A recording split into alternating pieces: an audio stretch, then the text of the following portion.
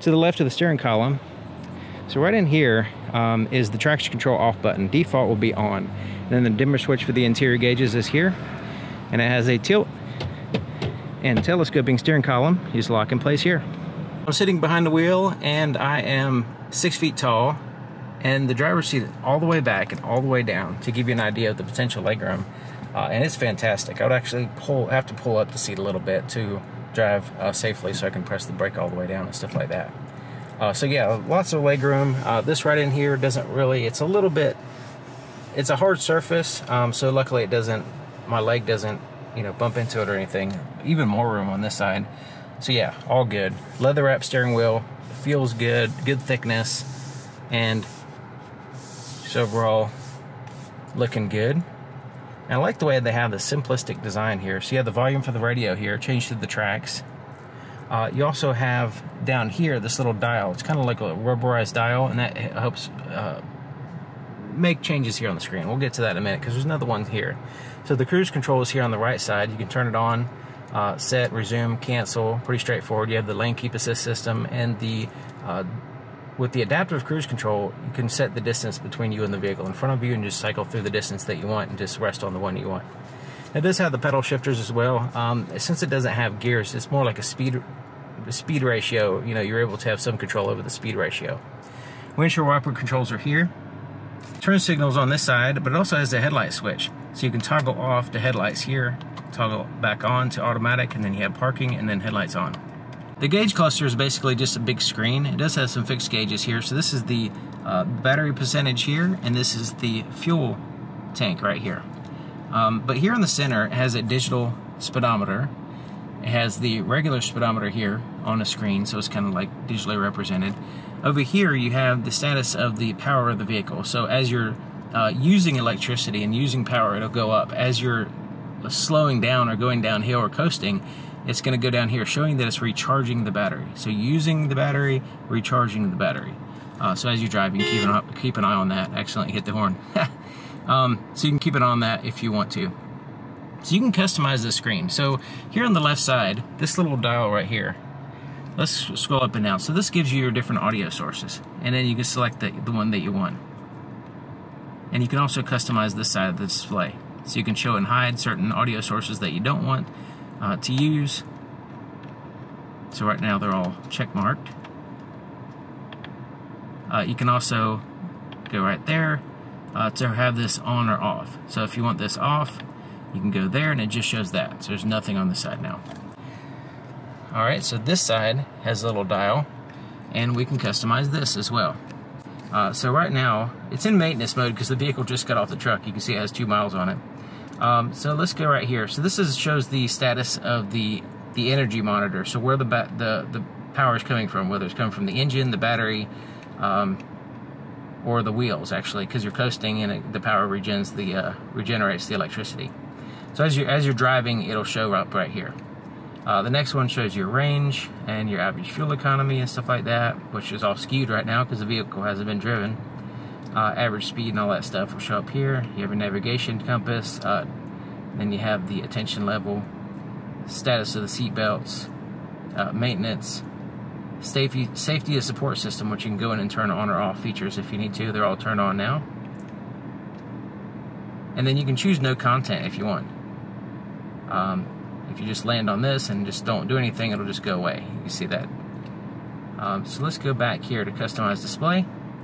And you can show and hide different things. Like there's some stuff you don't want to have in that list. We can uncheck them. Right now they're all checked. But you can also customize this display. So go back here and let's go to gauge design. This is kind of neat because we've been looking at it in the round view. Let's go to bar view. Gives us that view, so just have bars on the side. Round minimal has less stuff, and also they'll even hide when the cruise control is active.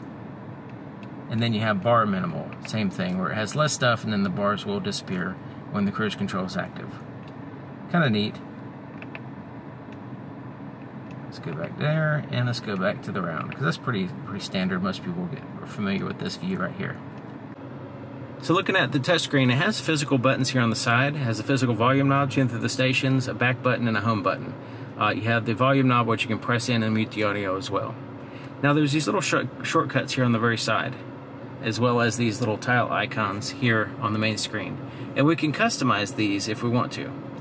So we can press and hold this, and it pops up this menu. And basically what we can do is choose the one we want to edit. So we choose this one, and we'll change that to the clock. And let's choose this one and change it to, let's see here, power flow. Alright, now we can edit hum. So if we want to edit any of these, we could do that. So if we want to go to AM, we can hide that since we don't want to use it. And then we hit the back button to get out of there. So we can customize both the shortcuts here on the left side as well as the main tiles if we want to have that. I like the way it has a digital clock here as well. It's always there and it's large, easy to read. You can see right where to glance at it while you're driving. Let's look at the Google Maps, because this has the Google built in. So it has the full Google Map system where you can do searches and all that stuff as well. You have different settings. It has the voice recognition, all that stuff. Look at the digital clock here, which is pretty cool. Different clock faces. I like that one because it has the date. You can look at the power flow as well here, very similar to what we saw on the other screen, but more bigger and more detailed. That kind of stuff. You can always go home, and there's the different settings here: vehicle settings, profile settings, all that stuff. So yeah, it's fairly straightforward using the system. Once you get the hang of it, there's quite a bit of stuff in there. You don't have to go in and change everything if you don't want to. You can just have the main tiles that you want, the main shortcuts if you want any shortcuts. You can, if you don't want any, you can minimize that if you want, or just have, you know, just the relevant ones that you want, and make it and simplify it really well in the very beginning. And then that way, it's a very even simpler than what it is now to use. So yeah, really well done system, I think. So there's the four-way flashers. Here's the climate control. So dual zone. You have the driver and the passenger, so you can adjust it right here. Right now they're synced, but you can adjust them separately. So you can see the numbers there. The fan speed's there in the center. So as I turn it to the left and right, you can see it has that, but also has this little color dial as well. Pretty cool, illuminated. Looks really nice there on the center. Shows the status of the fan speed and everything. And then there's where you want the air to blow. The front and rear defrosters recirculate the air. There's a heated seat, which is a 3-stage, high, medium, and low, and off. Same for the passenger, 3-stage. Now as you adjust this, it also shows you on the screen there at the top as well. Shows you what's going on. So there's USB-C ports, 2 of them, 12-volt power supply, wireless charger with a rubber surface so the cell phone doesn't slide around on you, and also these little bars here on the side, it keeps it in place. Really well done. Unlike Subaru. Okay, so there's the shifter. Let's go ahead and put it in reverse, because the parking sensors activate, and also this camera is, even though it's not in the center, it does a really good job of being able to see around the vehicle. Because with this view specifically, this one is more of a linear view. This is what you'll see in most vehicles. This is a top-down view, you see directly behind the vehicle, but this wide view right here, you're actually able to see to the left and to the right of what's directly behind you, and if there's any cars coming, if you're backing out of a parking spot, you actually see the car around the other car. So it actually gives you a elbow view right here. It bends the light so you can see it. It's excellent. I wish all vehicles were like this. It really gets you spoiled when you're used to when you get used to this backup camera view. The rear cross traffic alert as well. It can be activated or deactivated right there when this is popped up. All right, there's neutral, drive, pretty straightforward. So there's the cup holders, and they have little spring arms there. Hard plastic on the inside, fairly easy to clean and keep up with, durable. There's the drive modes. So it'll show you on both this screen and this screen what drive mode you're in. So that's Econ. Next one is normal. I'm trying to show you both screens at the same time, but This one over here just shows a picture. So there's sport, and then individual, so you can customize it if you want. And then you can go in there and customize it on this screen if you want. So let's go ahead and customize it. So you have the powertrain, steering, engine sound, and gauge. Engine sound, we can go to sport.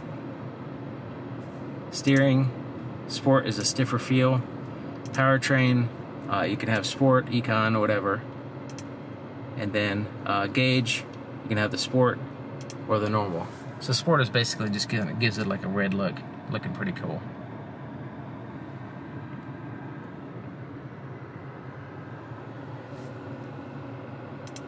Go back to normal, and we'll go back there. Okay, so let's go ahead and put it in normal mode again. If we're in eco mode, then it's going to give you a little bit better fuel economy. Not a huge amount, but it will diminish even your air conditioner, that kind of stuff. Electronic parking brake, when you lift it up, it engages the rear wheels, and it gives you a little indicator light there. To release it, you just press and hold the brake, and then push it down, and it releases it. Has a brake hold function where it holds the brake for you when you come to a complete stop. So if you're just sitting at a traffic light or traffic jam or something and you want that to do that, I'm not used to it, but if you want it to hold the vehicle when you come to a complete stop, you can have that feature. It'll release it as soon as you hit the accelerator. So this armrest, very soft and comfortable, really like it. And it lifts up and it's kind of spring loaded so it doesn't slap back down on you. Lifts up right there. There's a little quick access little tray right here. It has this little Civic Easter egg on the back side, which they've had this for a while. It's not a 2025 thing. But under that, there's actually two places. You can put it here or back there. And then there's a storage compartment in here. Nothing really fancy or anything, just a basic storage compartment. It does have a rubberized floor and then smooth plastic on the inside. So it's fairly easy to maintain. It's durable and all that, because those tend to get junked up. Okay, so it has the auto dim rear view mirror. It's actually auto dimming now because I have the shade over the light sensor, and you can turn that feature on or off right here with that button. So you have quick reading lights here for the driver, the passenger. You can turn on all the interior lights with that button, all off, or have them turn on when you open up the door in that center position. This is for the sunroof. We'll get to that in a second. It has roadside assistance button right here. It's covered up with this little flap. You have a little green light right there as well. At nighttime, that might be actually these lights right here. Let me go ahead and turn on the lights. Yeah, these little lights right here are like little ambient lights that shine in the center, give you like a little bit of a moonlight. This is just like a little finder light, I suppose. So up here is your sunglasses holder, and it's like a foam material on this side. It's kind of grippy too. So when you put your glasses in there, it's not going to slide around. It feels nice and grippy. This is just a smooth plastic on this side though. So the visor is a black cloth, just like the headliner, and it has a mirror with light. It does extend out, covers most of the glass there on the side. Same thing on the other side there. Okay, so the sunroof. It has a shade that blocks 100% of the light. You just slide it back, it's manual. Then you have this one-touch button right here. So the one-touch button, you pull it back to slide it back. Push it forward.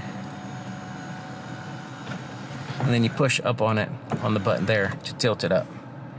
And then you push forward to close it. So looking at the visibility here in the back, it has that little window in that rear pillar, which helps out a whole lot. But just overall, looking over my shoulder, looking out the back window, it's not really an issue at all as far as the visibility. Now it does have the parking sensors, rear cross traffic alert, blind spot detection system, backup camera, all kinds of technology to help you drive the vehicle safely. But yeah, it's not really a problem even just looking around.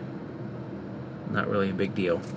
So there you have it, 2025 already, hybrid Civic, very interesting. Really impressive vehicle, especially for the price range. The Civic, very competitive prices. The first two trims are a non-hybrid, and then the upper two trims are a hybrid. So this is the highest trim that they make. Thank you to East Coast Honda here in Myrtle Beach, South Carolina for providing the vehicle. Their contact information will be in the description, and I'll see you guys next time.